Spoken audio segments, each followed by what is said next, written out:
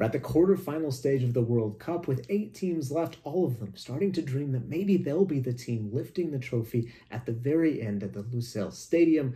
2 of them, the Netherlands and Argentina, certainly have aspirations, but only one will move on to the next round because they play in a quarterfinal Friday at 2 p.m. Eastern at the very stadium where the final will be decided. This one's a rematch of that 2014 semifinal that Argentina won. The Netherlands will do everything they can, not only to make life harder this time around, but to have a different result. And they have optimism to do so because it was a good round of 16 victory against the United States, a 3-1 win that the Dutch got on the back of a masterful game plan from manager Louis van Gaal.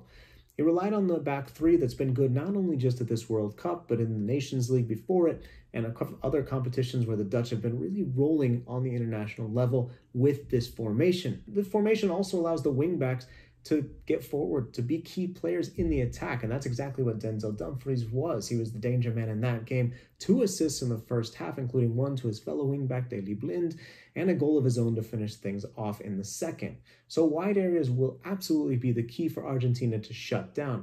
Marcos Acuna and Nahuel Molina start as fullbacks in Argentina's 2-1 victory over Australia, but I wouldn't be surprised to see things get mixed up. Both Nicolás Tagliafico and Gonzalo Montiel came into that game against Australia to close things out. Maybe they'll be the players in a more defensive posture for Argentina.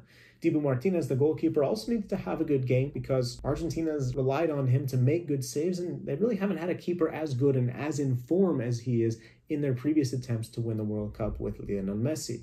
And speaking of Messi, there's no doubt that the Dutch need to focus on him, stopping him not only from scoring, but from creating goals for other teammates.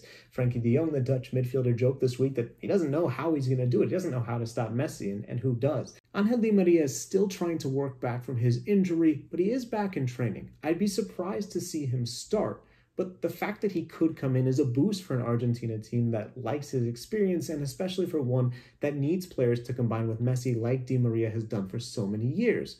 But you're starting to see other players in this rising generation of Argentina that can combine with Messi as well. Julian Alvarez, for instance, is starting to click with Messi, scored in that game against Australia. Plus Lautaro, if you play him off the bench or start him, another player who seems to understand what the best player in the world wants from him. The options are there for Argentina in attack. They have that attacking punch no matter what they do. The Dutch, I'm not sure that's the case for. Sure, there are weapons. Memphis Depay is starting to find form. Dumfries so good in that game. But at the same time, I just don't think their attacking punch is as strong as what Argentina can offer. And that's why I think Argentina, for me, is a team that I like even more than the bookmakers do. They're at -154 to go through, and I saw them at +120 to win in the 90 minutes. I love those picks. I think Argentina is going to do it in regulation time, and I think they're going to be goals.